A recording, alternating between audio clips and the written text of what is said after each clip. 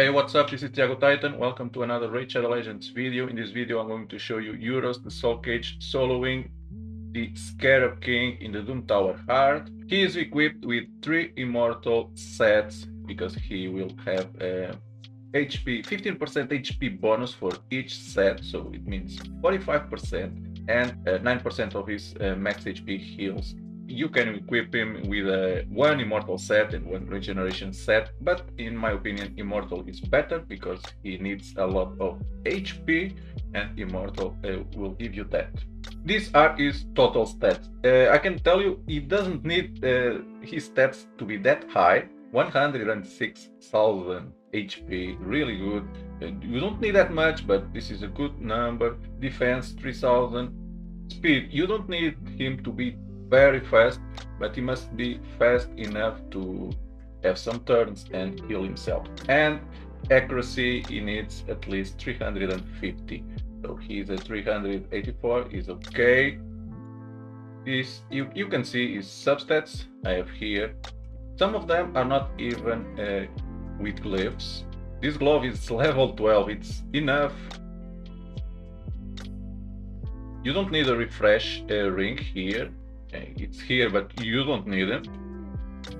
And HP, and here accuracy.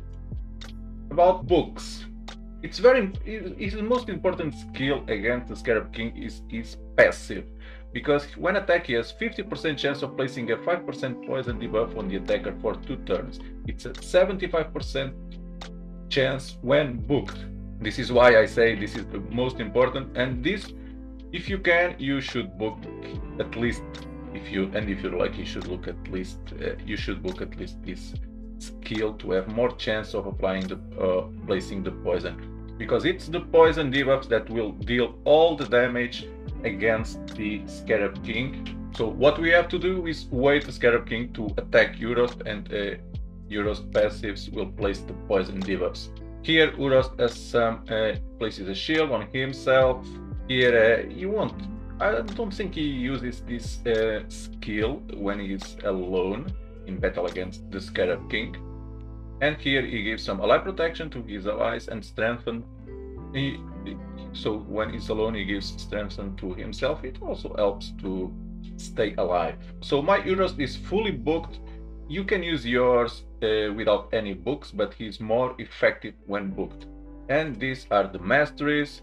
Here to receive less damage from AoE attacks, here to reduces the damage from a specific enemy, here for more accuracy, most of them for accuracy, here more accuracy, bonus stats for his sets, here increases speed by 8 for each dead ally, so we will bring 4 champions to deal the damage in the first 2 waves. They will die at the start of the last wave, so this will give 24 speed for Urost, and here we have a bigger shield.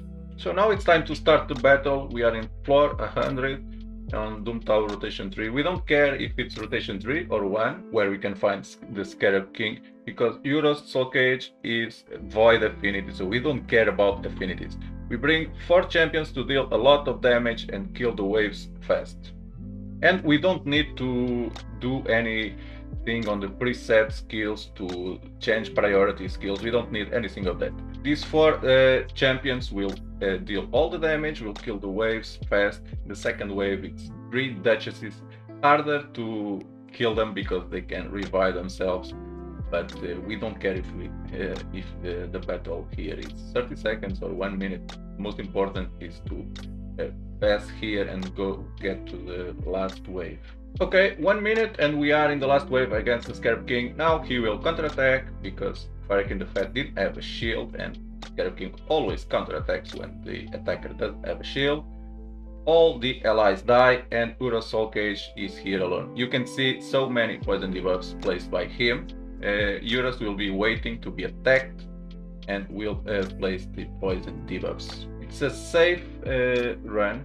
It doesn't risk anything of dying or something like that, because this Urost Soulcage is a huge tank. He can take a lot of damage, and he's really good here.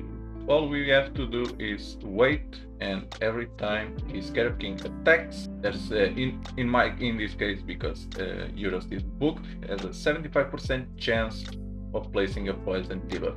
One thing I forgot to tell you about the masteries, I choose one tier 5 mastery in support to have a chance of extend the duration of the debuffs, in this case the poison debuffs, by 1 turn. You can choose the other one that gives 5% more chance of placing any debuffs. So it means if your champion is booked, you have 75% chance of placing. With that mastery, you have 80% chance of placing the poison debuffs, or if he's not booked, you have a 50% chance, and with that mastery, you have 55% chance. I picked the other one to have a chance of extend the duration of the debuff, but it's up to you. Or you can take both and you don't use the other one that gives more speed by for each dead alive, but it's up to you. And you can see this is a fast run, not like Lonathariel or something like that.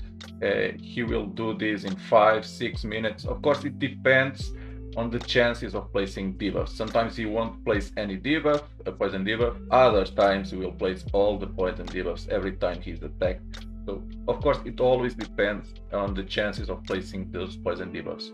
But it's a fast run and it's safe, and this is a free champion you get. This is the second legendary champion you can get in the Doom Tower Heart.